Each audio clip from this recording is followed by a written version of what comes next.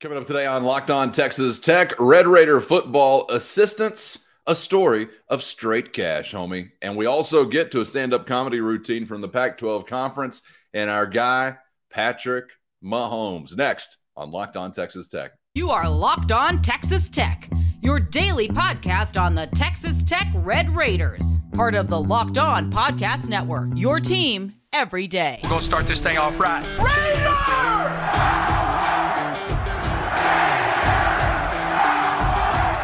Everything runs through Lubbock.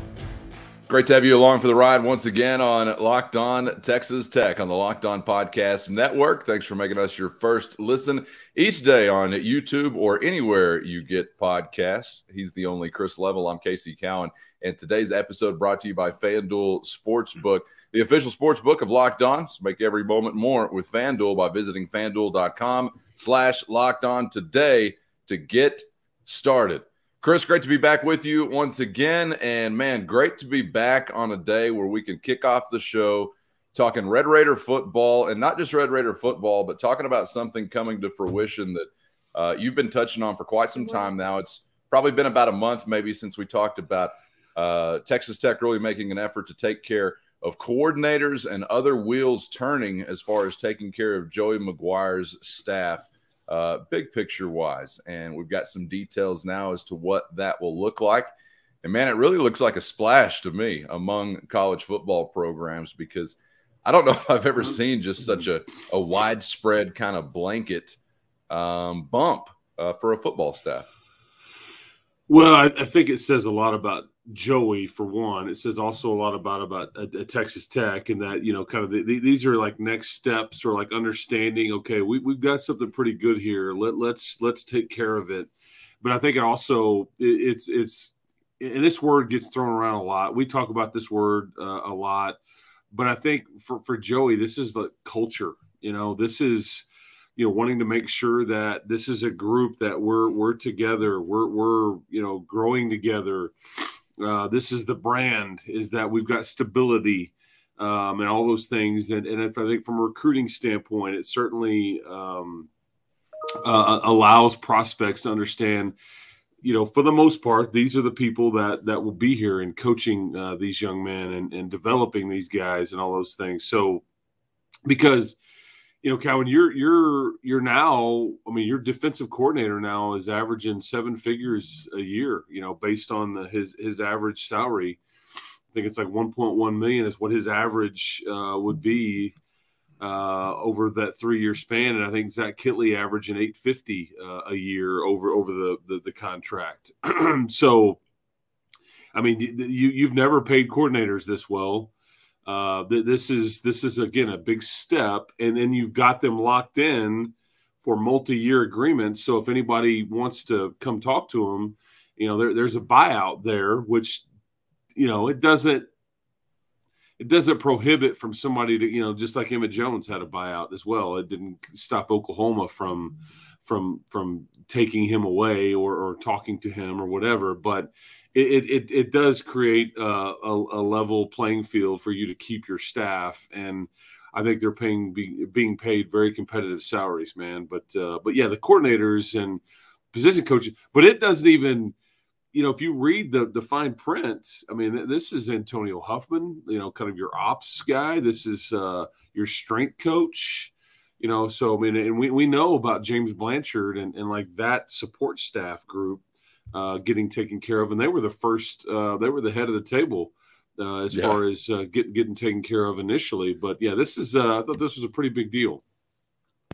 Yeah, and it may just be timing, but I mean, James Blanchard was announced even before Joey McGuire's new deal, right? Or any of this stuff. I mean, Blanchard was like at the top of the list. Yeah, and I think Joey would tell you that football people are important, but in this day and age with NIL, with portal, with all this stuff, that, you know, not that they're more important, but they are every bit as important as like your top coaches, whoever those might be, whether it's a coordinator or otherwise, that your support guys and your strength guys are, or people, okay, those are vital, and those are ones that he really wants to take care of, because theoretically those are kind of the culture people. Those are kind of the people that can be around more often than not. They're not going out on the road and going to recruit, but they're deciding or developing who is in this program on a daily basis. And so anyway, I think he sees the importance of those kinds. I was going to say, you've identified before regarding like Blanchard, for example, and you're talking about culture there and really having an impact on it from that position. Blanchard and some others, being those guys that are identifying the guys that may be a Red Raider at some point in time. And therein is where you're building your culture, obviously. So incredibly important. 10 assistants, 2 support staff personnel, so 12 in total get bumps. According to Texas Tech, a $798,000 salary pool increase for those assistants. Around $7.5 million now invested in McGuire's second season. Texas Tech says this is the largest in program history. So if you haven't seen some of the numbers, like Chris was alluding to there, Tim DeRuyter, Zach Kitley, 3-year deals. DeRuyter, $3.15 million over those 3 years. Kitley, $2.55 million over those 3 years. And then, you could just run down the list. Linebackers coach C.J. Ayu, inside linebackers coach Josh Bookbinder, tight ends coach Josh Cochran, defensive line coach Zarnell Fitch, and O-line coach Stephen Hamby, in addition to Kenny Perry, Marcel Yates, defensive passing game coordinator, special teams coordinator, running backs coach, associate head coach. You guys can sort out all those titles. Obviously, Chris mentioned as well, strength and conditioning coach Lance Barlow and Antonio Huffman, the associate athletics director for football administration. So, in addition to Joey McGuire, Chris, and a new 6-year, $26.6 million contract that he's gotten, you have now gone essentially across the board. And we know that monetary increase signifies maybe the biggest in program history. But I'm curious, in your time around the program, or even back, just your days on campus, as long as you've been observing Texas Tech football, has there been anything to compare this to where you have, regardless of what the dollar amount actually looked like, but you've just gone kind of across the board and you're like, you're going Oprah Winfrey. You get a new contract. You get a new contract. And I know that it's not totally across because we've got some change with the aforementioned Emmett Jones, but I don't remember anything like this really, as far as just being so widespread. Yeah, and he would have gotten, I think, a hefty raise as well had he remained here. But no, because I always say, and I would say this like with your basketball staff right now, I mean, odds are it won't come back the same next year as it is right now, okay? That's just the way the sport goes. And football, you almost did that, and that is nearly unheard of. Right. Whether it's your choice or another coach's choice, whether it's a promotion, hey, man, we got to do something different here. It's not you, it's us, but we're moving on. Whatever the situation would be, but this is a rarity because and it always is kind of just an eye-opening experience when after a season ends and in late December, early January, whatever. Well, there's this gap of time between then and spring. And then I'll kind of be doing the basketball thing with Tech and everything, and then I'll go back over there for spring football. And you get over there, and you're like, "Who are these new 15 people?" And it's not just it's not just coaches, but it's all the graduate assistants, the analysts, the student managers. I mean, there's just a lot of people involved in these programs. But to just like look across the board and say, the bulk of your staff, nearly all of your staff, is unheard of. But again, to me, let's think about it this other way too. This is a credit to Joey as well, and not just because he's trying to take care of his people, but because his people want to stay here and work with him too. Because that point can't be overstated. Because I hear all the time in circles, whether it be high school or college or whatever, the guy is miserable to work with, or I hate my job. I'm looking to get out of coaching because I have to work with this individual or whatever. And Joey is the opposite. He's the guy that they truly, because he's not stupid. He gives them family time. Anyway, I just I didn't want to rattle on, but I just want to make sure that we understand it's a cool thing too, because these guys want to stay here and they're not working till 3 a.m. They're not, just, being unproductive. They're anyway, so I hope you get what I'm saying. Absolutely.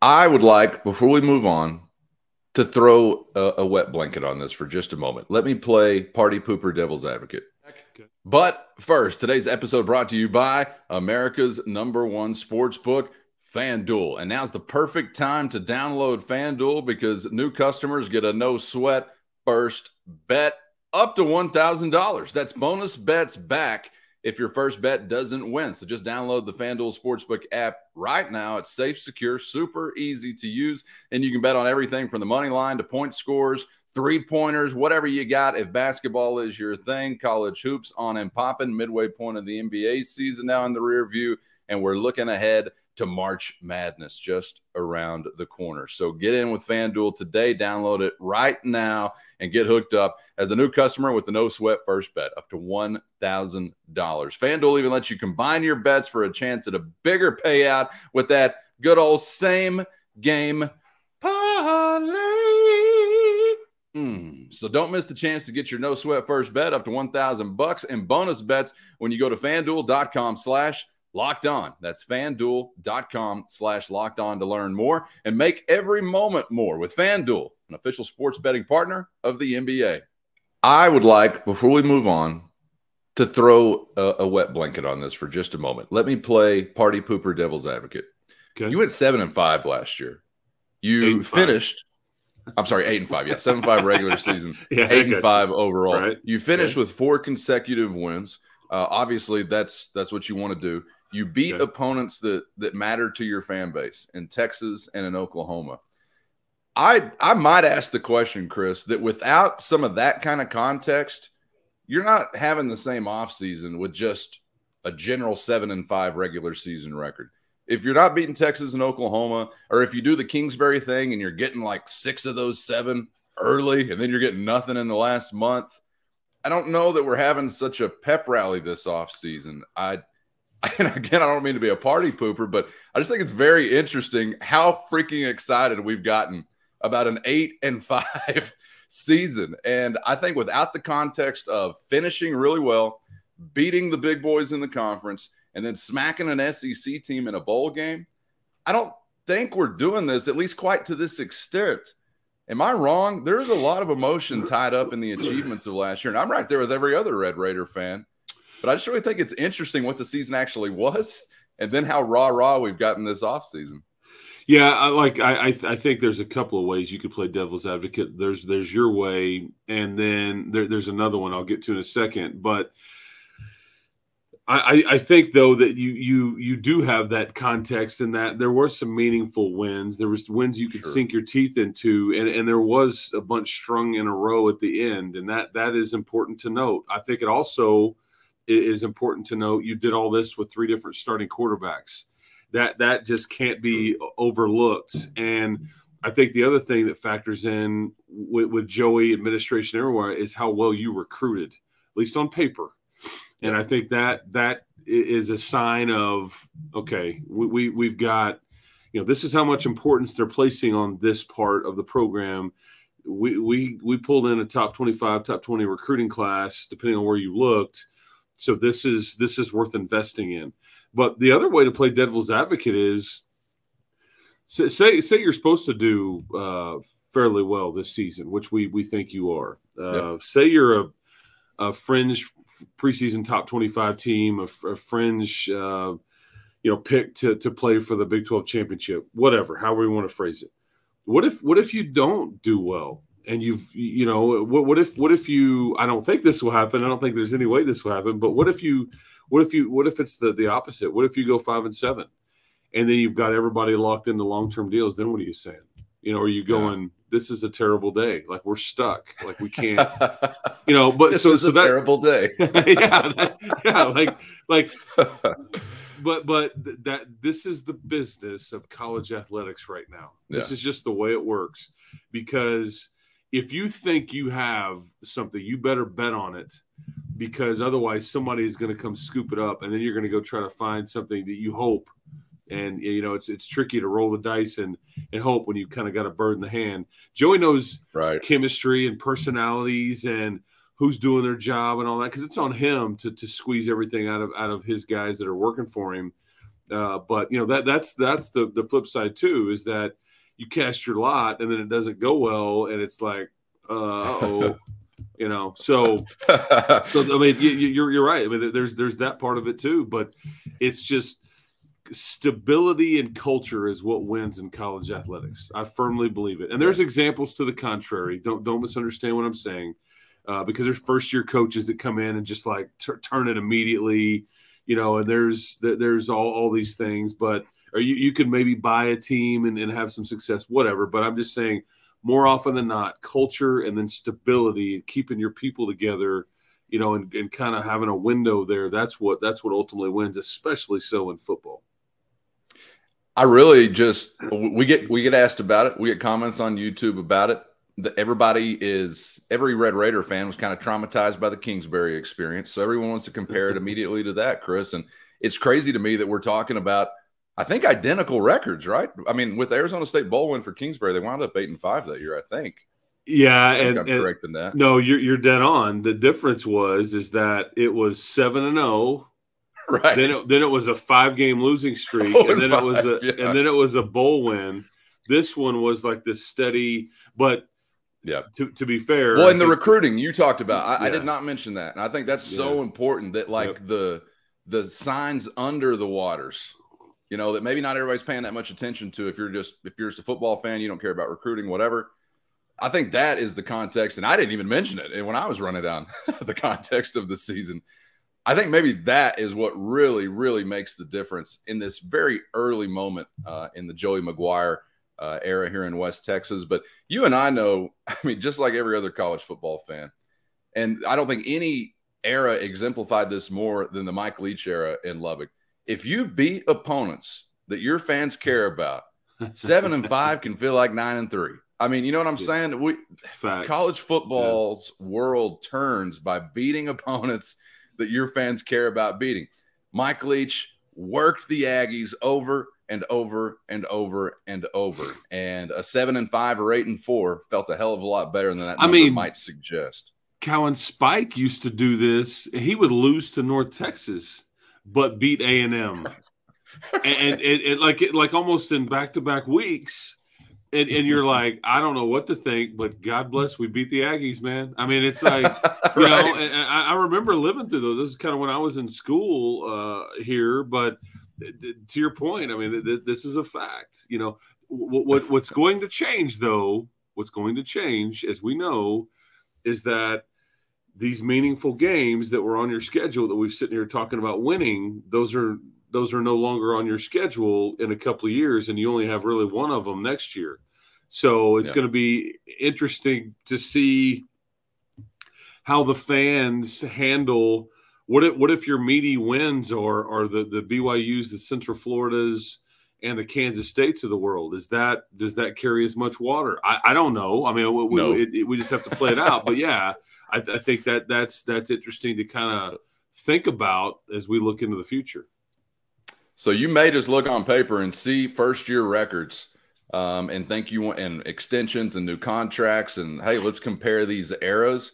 But I think as we've just outlined there are quite a few things going very differently in that first year that has an identical record at the end of it as compared to what we had, a decade ago with Coach Kingsbury. But congratulations to those Red Raiders who are getting the bump, and can't wait to get back to it and actually have some football to discuss with spring football just around the corner. Football will be tied into the next conversation we're going to have, but impacting football and beyond. Let's take a look at the left coast as the Pac-12 has chose to engage in a stand-up comedy routine. It's going to be fun. Let's get to it next on Locked On Texas Tech.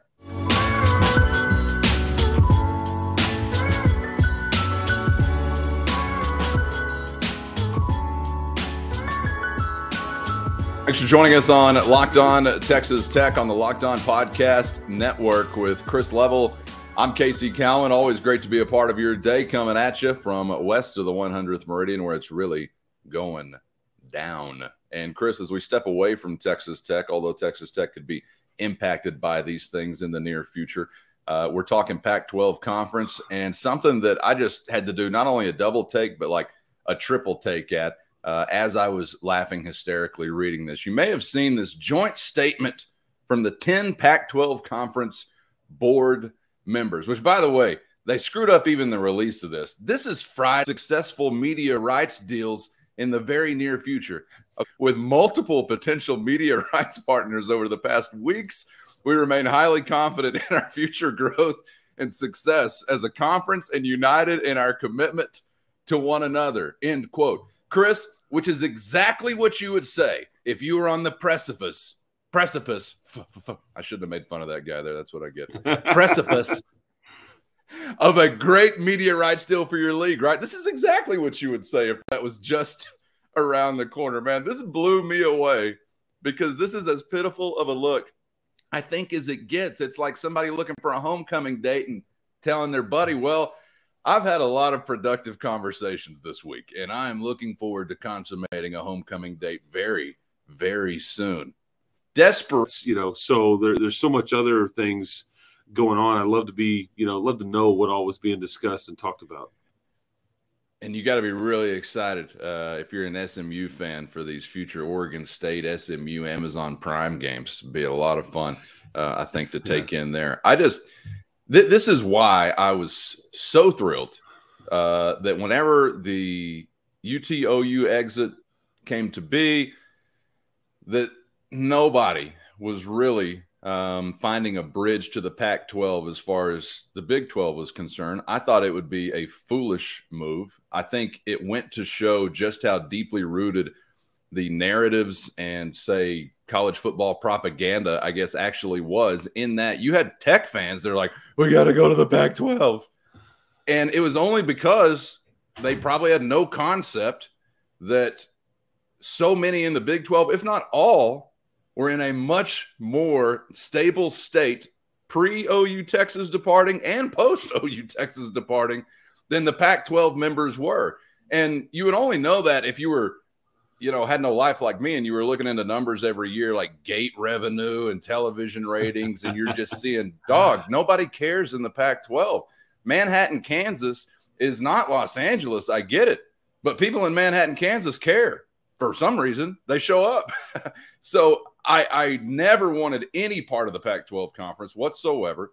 I know that it was just at that point in time probably a lot of Big 12 fans that were thinking, oh, my God, this entire thing is about to crumble to the ground. But it didn't, and it won't. But the Pac-12 will. Not a good look from them, and I can't wait to see what the next piece to fall into place is actually going to be. But that was just another indication, Chris, that this is going the way I think a lot of us expect it to go, in that you will see some flailing, you'll see some weeping and gnashing of teeth in their death throes. They're going off like a Cherokee to sing their death song in the forest or whatever by themselves.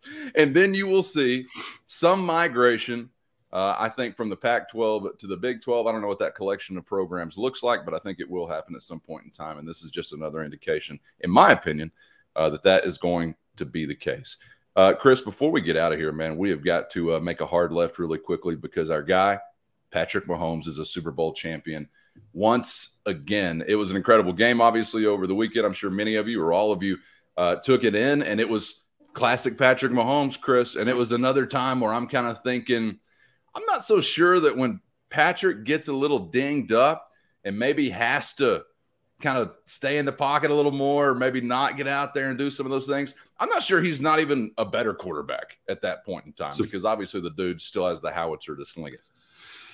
Yeah, it's a fair point. I think here's some of the context with this player here that went to Texas Tech that I've heard people talking about. Has he had? These are the questions I've heard, and this gives you an idea of just kind of how quickly this is just kind of blown up. Has he had the best start of any player in NFL history? Okay, to a career. Think about it. 27 years old. He's played 5 years. He's been to the Super Bowl 3 times already and won it twice. He's been the MVP twice in just 5 years. He's 27.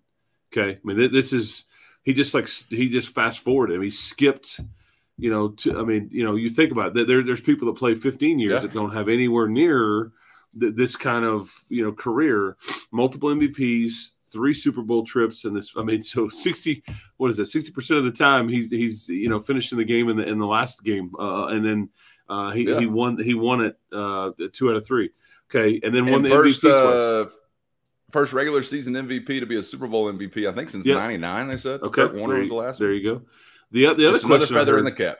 The other question I heard, I thought was interesting, is that this isn't as impressive of a question to ask, but still, the point still stands. Is he the best player to ever come from the Big 12 Conference? Not the Big 8, but the best player to ever come from the Big 12 Conference. And you think about, whether it was the early version of the Big 12 or the current or whatever. And just the fact that you're asking that tells you what this kid has accomplished at the professional level.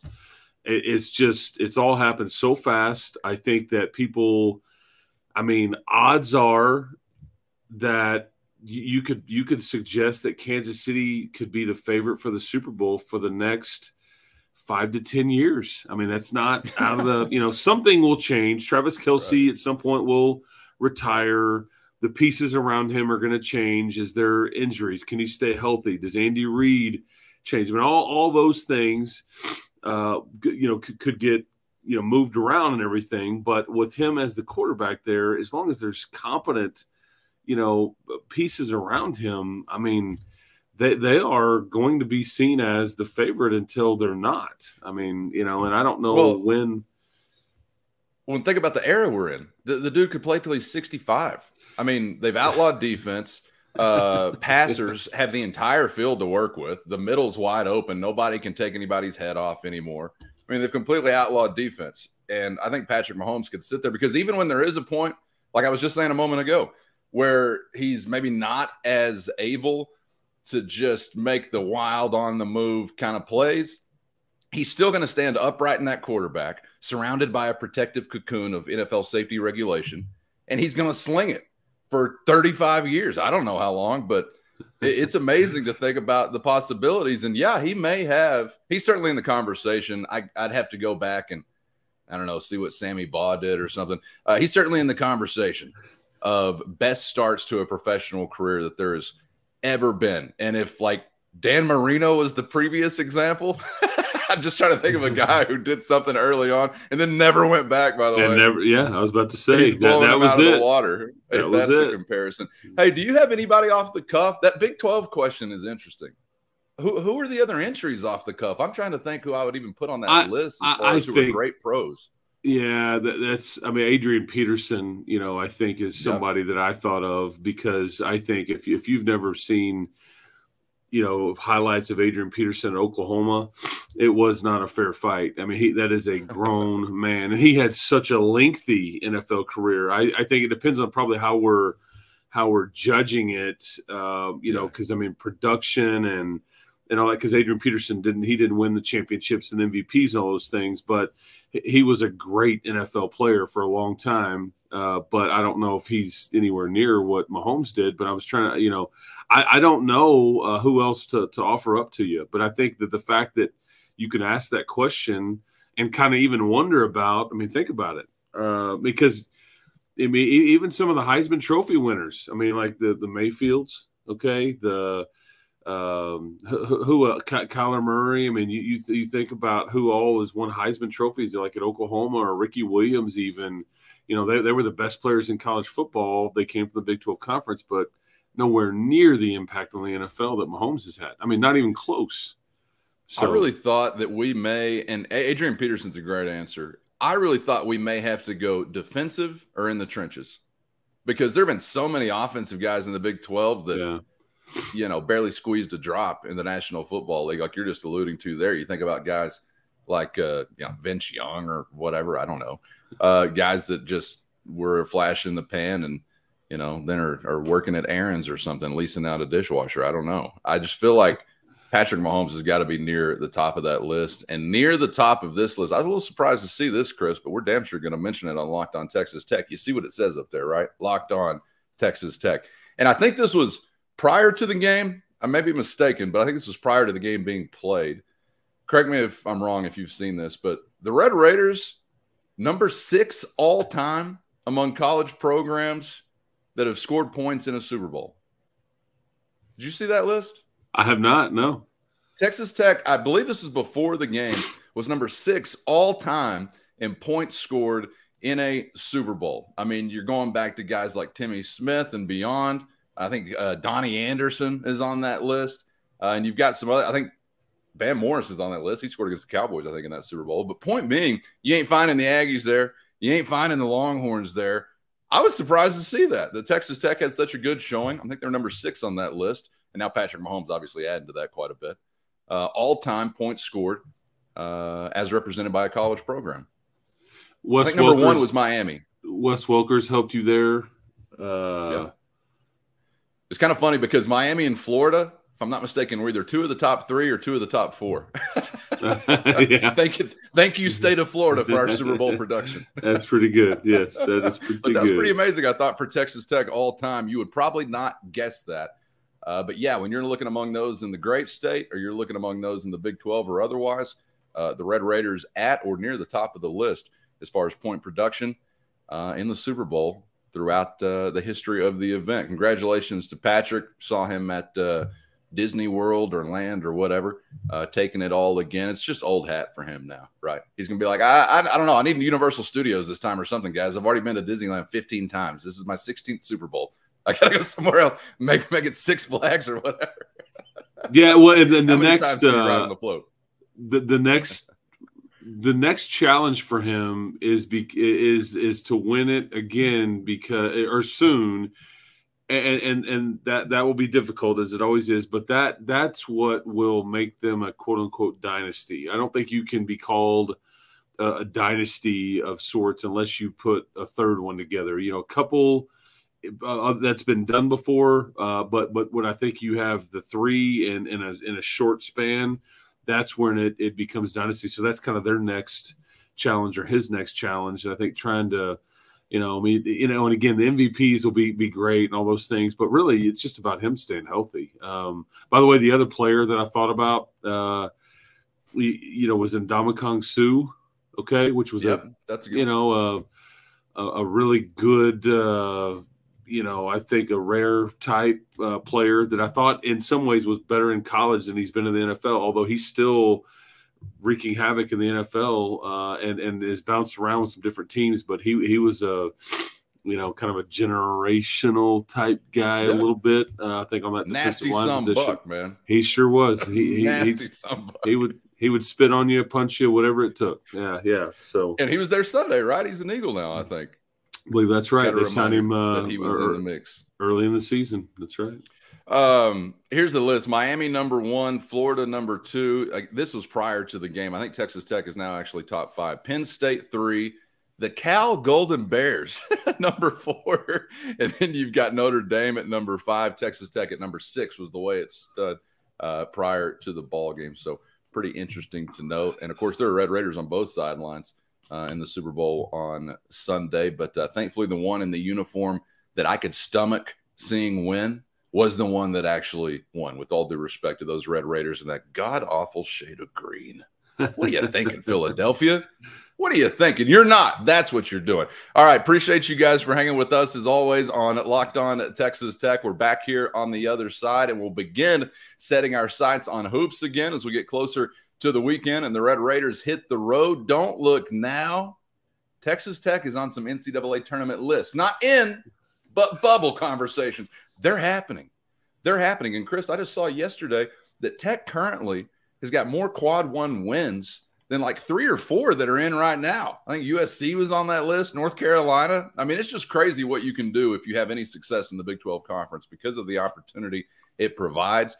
And Tech has still got plenty of that. So stay tuned. The conversation is not over just yet. Chris, thanks for the time today, as always, man. Appreciate the perspectives and insight.